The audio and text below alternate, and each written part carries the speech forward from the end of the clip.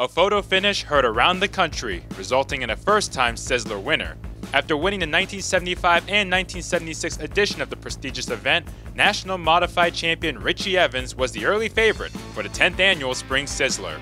In qualifying, it was Evans setting the fast time and breaking the track record, his 61 lap the half mile at 19.46 seconds, 0.3 of a second quicker than the old track record set by Ed Flemke in 1976.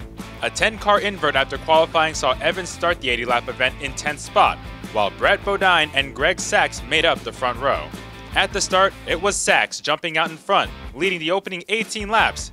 George Kent became the race's second leader on lap 19, while the Rapid Roman in the 61 car was slicing his way through the top 10, and would find the lead a few laps later, taking command on lap 24. Evans would lead a race-high 33 laps, but would lose the top spot when his right rear tire went flat, forcing the orange 61 to pit road and handing the lead to Maynard Troyer. A late race spin by Leo Cleary along with just 9 lead lap cars allowed Evans to quickly make his way back to the front. Meanwhile, 13th place starter Bob Polverari, driving the 711, would find the lead for the first time with 9 laps to go, while Evans raced his way back into the top 3. The white flag was out, and Evans was in second spot, closing in on Polverari, setting up for a classic finish, heard nationwide on the Motor Racing Network. Evans trying it again to the inside. Polverari gets squirrely. Evans inside, side by side to turn 3. Evans has the inside. Polverari is up high. They come out of turn number 4.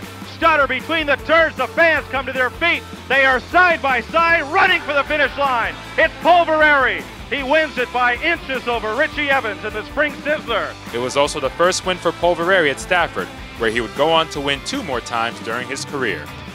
Mark your calendars for the 50th running of the greatest race in the history of spring for Sunday, April 24th. The 100-lap Open Modified event will culminate a busy weekend of racing that also includes the NAPA Auto Parts dual qualifying races and the past Super Late Model 75 on Saturday, April 23rd. See the full schedule and order your tickets today at StaffordSpeedway.com.